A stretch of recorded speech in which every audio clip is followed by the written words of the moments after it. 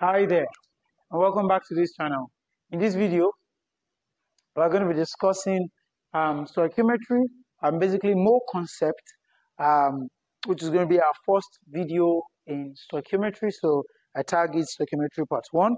And you see, mole is a very important concept in stoichiometry because it allows us to understand every other aspect of stoichiometry, because stoichiometry deals with quantifying. In fact, the word stoichiometry is getting from two Greek words, which means stoichion, which are stoichion and metry.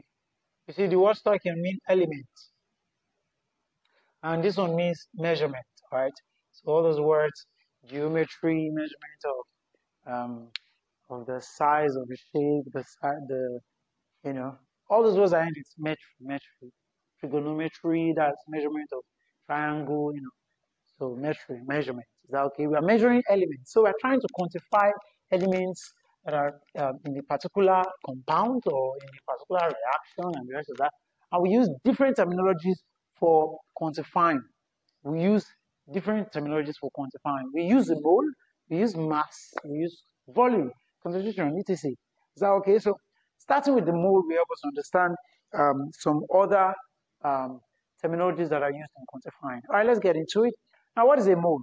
You see, by definition, mole is quite cumbersome to understand because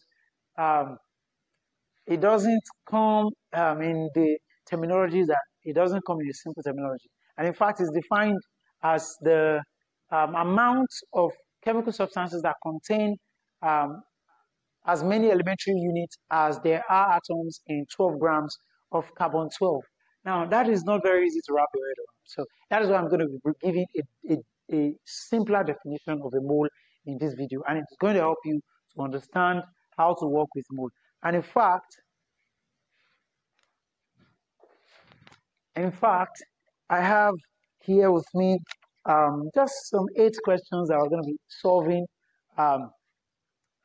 under the mole concept, and that will help us to have a good grasp of what a mole is. And I promise you, it is very simple.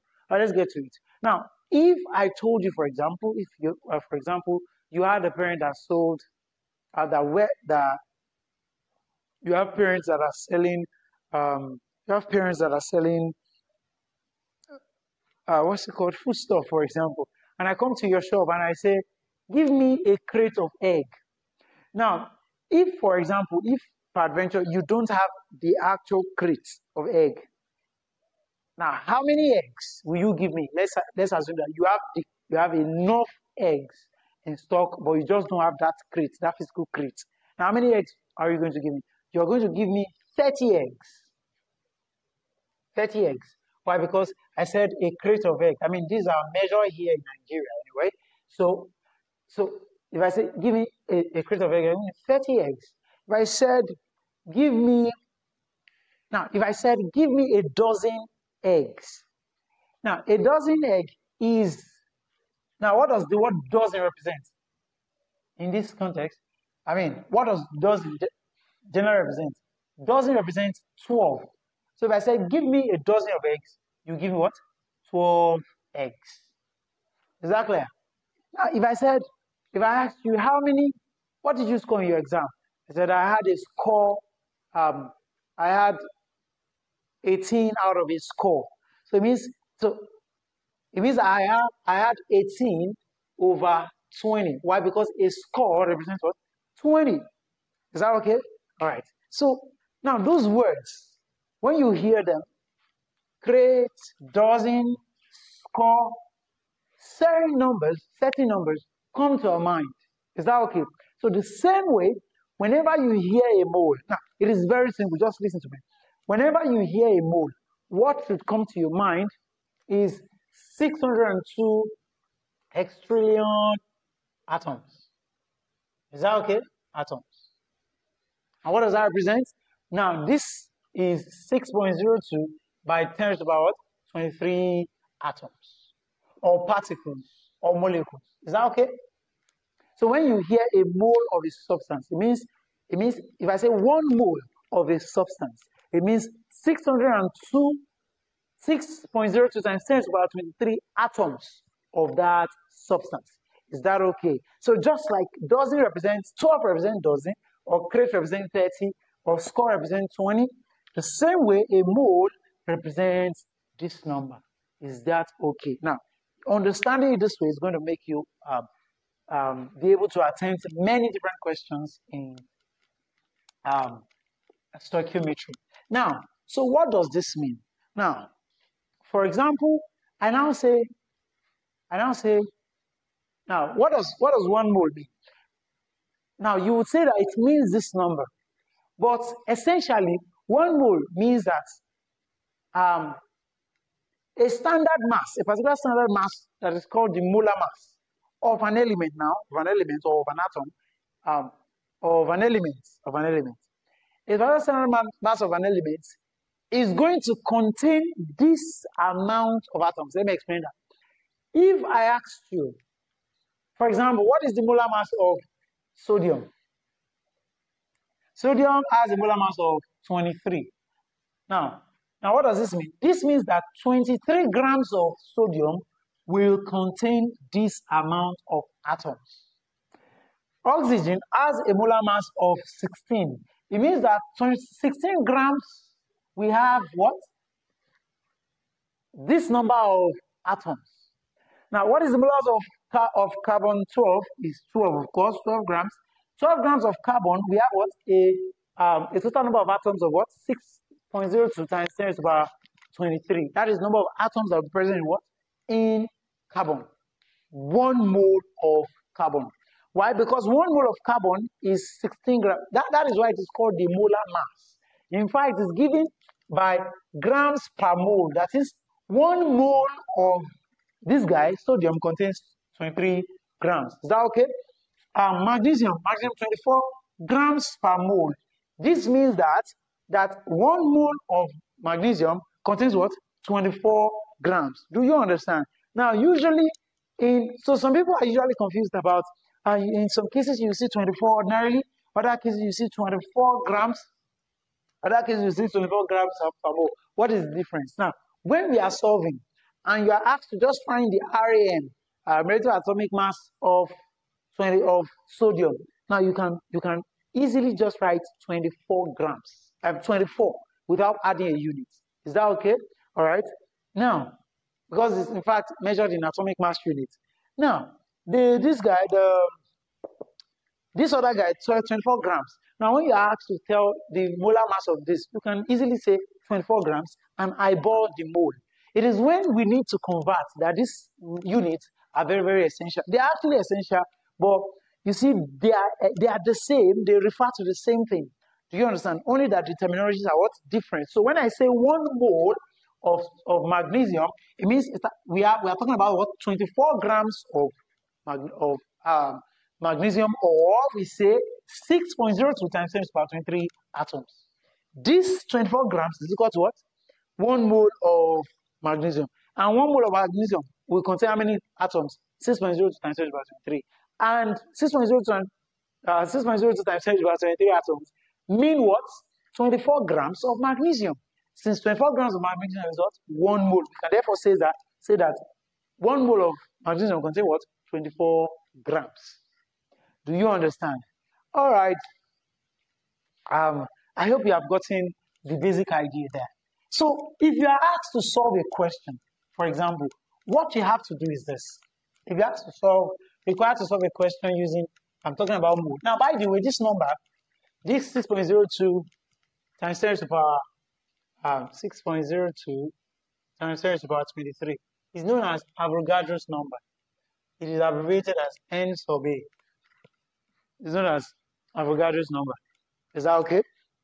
Now, so if you're asked to solve a question like this, you already know that the standard molar mass of a substance, which is 1 mole of a substance, the mass of 1 mole of a substance, is going to contain this amount of atoms. You are not given, for example, that how many moles, I have such questions here, but I just want to show you how easy it is. People find it hard, but it's actually easy. If I say, how many atoms, for example, are there in 9 grams of carbon 12, of carbon? Now, what is the molar mass of carbon? Now you are given 9 grams of what? Of carbon. Now, in 1 mole of carbon, how many grams do we have? You already know that 1 mole of carbon will contain what? 12 grams. Isn't it? Therefore, how many moles will be in 9 grams? Do you understand? So all you basically do is what? You cross multiply. Now what do you have? 12 grams times x is equal to 9 grams times 1 mole. So what do you have? Divide both sides by 12 grams over 12 grams. And what do you have? X will be equal to what? Grams cancel grams. I have 3 over 4 moles. That will be 0.75 moles of what? Of carbon. Is that okay? Now that is the number of moles. So if you ask to calculate how many atoms are there, so what you basically say, in 1 mole, the standard is 1 mole. Is that okay? In 1 mole, how many atoms do we have? In 1 mole, we have 6.02 times 10 to the 23 what? Atoms. Is that okay? So how many atoms will now be in 0.75 mole? Is that okay? You say is equal to what? 1 mole is this. So 0.75 mole that you got now, that is inside 9 grams, will be equal to what? And then you do what? Cross multiply still. So you have x times 1 is x is equal to 6.02 times 10 to the power 23 times what? 0.75. And what does that give you? All right. I'm basically going to just do 6.02 times 0.75. And this gives us 4.52 times 10 raised to the power 23. And that is the answer. So, and this answer makes sense because you see atoms. And this answer makes sense. Why? Because you see that this number is less than this number, showing you that the amount of mole we are talking about is not up to what? 1. Do you understand? All right. So now there's a way you could have gone directly. Do you understand? You needed not to solve this much. You ask, how many atoms are there in 9 grams?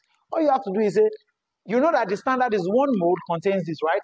And 1 mole of carbon is what? 12 grams of carbon, isn't it? So 1 mole of carbon, which is 12 grams of carbon, is equal to 6.02 by 10 to the what? 23. So you now say, therefore, 9 grams will contain how many? X. Do you understand? Then you cross multiply and you have x equal to 9 by 6.02 by 10 to the 23rd over what? 12. And by the time you do this, you're going to get what? The same answer. X will be equal to that same thing. 4.5 by 10 to the what? 4.52 by 10 to the what? Power 23 atoms. Do you understand?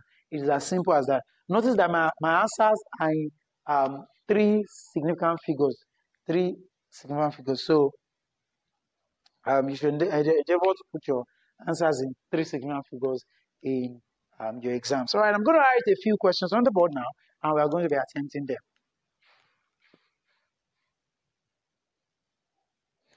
All right, so we're going to be solving these 5 questions first, and one more that you are going to see on the thumbnail. Now, calculate the mass of iron present in 0.025 mole of iron filings. Now, you see, the question is incomplete. You are going to be given the molar mass of iron, and that is, I think, it's 56 molar mass of iron. Yes. So you are supposed to calculate the mass of iron that is present in this mole. So what you ask yourself is, in 1 mole, the standard is 1 mole. Is that okay? So you ask yourself, in 1 mole, number 1, in 1 mole of that iron, how many mass? What is the mass of 1 mole? What is that mass? The mass of 1 mole is 56 grams per mole. Is that okay? Good. So since one mole contains 56 grams or weighs 56 grams, therefore 0.025 mole will weigh how much? That's all. It's as simple and as clear as that. But you definitely have to do is what? Cross multiply, and you have x will be equal to what? 56. For now, I'm going to eyeball the units because they will cancel out, and you know what you're working towards. Your answer is going to end up in a gram. In grams, is that okay? because mole is going to cancel mole. So we have 56 by what? 0.025, and x will be equal to what? I think that will be 0.025. So this will be 1.4 grams from just cross multiplying. Is that okay? Now the next question, number 2, says that how many atoms of sodium are there in 4 grams of the metal? 4 grams of the metal. So now, how many atoms are there in 4 grams of the metal? So what you ask yourself, now you see this one is given in grams, 40 grams, I'm sorry, 40 grams of the metal. Now this one is given in grams. So what you don't have to be scared still. You are still going to use mole to begin with. All you ask yourself is, how much mass is in 1 mole? How much mass is 1 mole? 23 grams, isn't it? So 23 grams represents 1 mole, isn't it? And we know that 1 mole contains how many atoms? 1 mole, which is now 23 grams of this guy, contains what? 6.02 times 10 to the power 23 atoms. Is that okay? So this is how much atoms 23 grams contain. Therefore, 40 grams will now contain how much? 40 grams now contain what? X. So you cross multiply and you have what? So we cross multiply here actually. So when you cross multiply here, what do you have? 40 times 6.02 times 10 to the 23 over 20 over 23 is equal to x. So that x is equal to this. So we are going to have 40 times 6.02, 40 times 6.02, that is then divided by 23, divided by 23, that will give us 10.46. Now that's 10.47 times 10 to the power what? 23. When you multiply this and this divided by this, is that okay? So times 10 to the power 23. So what we do is we'll move this guy here. So by moving it, we're going to have x equals to 1.04. So since it's 3 signal figure, we can even stop at 1.05. Is that okay? 1.05 times 10 raised to the power what? 20. Now, because I moved it once, I have what? 24. Is that okay? Because we moved it to the back once. So, and that is our answer. Atoms. This is the amount of atoms you have in 40 grams. And you ask yourself, does this answer make sense? Yes, it makes sense. Because you see this value is bigger than what? 6.0 times 10 to the power 23. And the grams you are given is greater than the normal, than 1 mole. So the answer makes sense. Is that okay? All right, the next one says, if 0.123 mole of an element X weighs 8.0 grams, what is the RAM of X? Very simple. All you have to do is this. It says that 0.12, this question 3, 0.123 moles weigh how much? 8 grams. So you can just write 8 grams there. It now says, what is the RAM of X? All you have to do is this. What is asking there is just what's the molar mass. Is that okay? RAM means relative atomic mass. Is that okay? The difference now is that you will not add any unit. You will not put units. Now, what you have is what? 0.123. So you now say 1 mole will contain what? That is what you are asked. 1 mole is RAM of that thing. Is that okay? So we're going to cross multiply, and we have that what? X will be equal to x times this will be equal to 0.123 x is equal to 8. Is that okay? So that we'll have x will be equal to what? 8 over 0.123 moles. All right, 8 grams. So we are going to have x will be equal to what? So 8 divided by 0.123. So 8 divided by 0.123 is equal to 65.04. That's 65.0 essentially. So 65.0 gram. So we are not going to add any unit. And this is the answer, 65.0. Is that okay? All right. And that's it. That's it for that question. Question 4 says that how many moles are in 9.03 times 10 to the power 23 atoms of sodium? Okay, very simple. All you ask yourself is this. It says how many moles are in this amount of sodium, this amount of atoms. of sodium. Now, you already know that in 1 mole, we are going to have what? We are going to have what? 6.02 times 10 to the power 23 moles of that sodium. Is that okay? Now, how many grams are in the... Okay, we don't even need the mass, because so this is basically or technically useless, because in 1 mole we have this. So how many moles will contain this amount of atoms? 9.03 times 10 to the power 23. Are you getting what I'm doing? That is how to answer the question. You are giving this number per mole. Per mole, you have this amount of atoms. So in this place, you are not giving this amount of atoms. How many moles would that be? Is that okay? So you basically do what? X will be equal to what?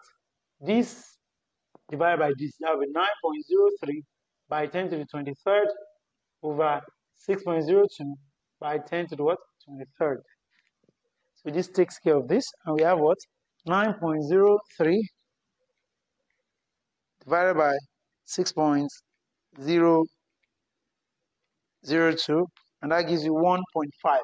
So X is equal to 1.5 moles, and that is the final answer. All right, now let's solve number 5, which is quite like the easiest there, but it doesn't seem like the easiest, isn't it? All right, so you're going to see where I'm going to solve it. Very simple. It's very simple. All right. Number 5 says that calculate the mass of calcium that contains the same number of atoms as 8 grams of carbon. Now, you don't stress yourself. It's very simple. It says calculate the mass of calcium that will contain the same number of atoms as 8 grams of carbon. Now, the standard is 1 mole of carbon will contain the same amount of atoms as 1 mole of calcium. Let me repeat that. I said 1 mole of carbon will contain the same amount of mass as what? 1 mole of calcium, isn't it? I repeat that. 1 mole of carbon will contain the same amount of atoms as 1 mole of calcium. You already know that, right? Good. So if 1 mole of... And what is 1 mole of carbon? 1 mole of carbon is 12 grams of carbon, isn't it? While 1 mole of calcium is what? 40 grams. You see what I just did? Since 1 mole of carbon will contain 1 mole of this guy, will contain the same amount of atoms as 1 mole of this guy, isn't it? 1 mole of every substance is always this 6.0 times 10 to the power 23, isn't it? So it means that it is when this it is 12 grams of carbon and 40 grams of calcium that will contain the same what? Amount of mass, okay? Amount of atoms. So what do you now do? You are now asked that what mass of calcium will now contain the same amount of atoms as 8 grams? If 12 grams contain 40 is equal to 40 grams in number of atoms, therefore 8 grams will be equal to what? As simple as that. And then you cross multiply and you have 8 by 40 over 12. 4 here 2, 4 here 3. So you have 40 over 3. Now what is 40 over 3? That will give us 12 point something. That is 40 divided by 3. 13.3. Alright. So the answer is 13.3 grams. And that is the final answer. Alright. Now, this will be it for this video on mole concepts. In the next video, we're going to be treating more concepts on mole now and volume. We're going to do mole, mass, and volume relationship when it's, we'll be dealing with gases. I'll see you there. And make sure you subscribe to this channel, please. Make sure you subscribe to the channel and help the channel grow and extend these videos to your friend that you know it will help. God bless you.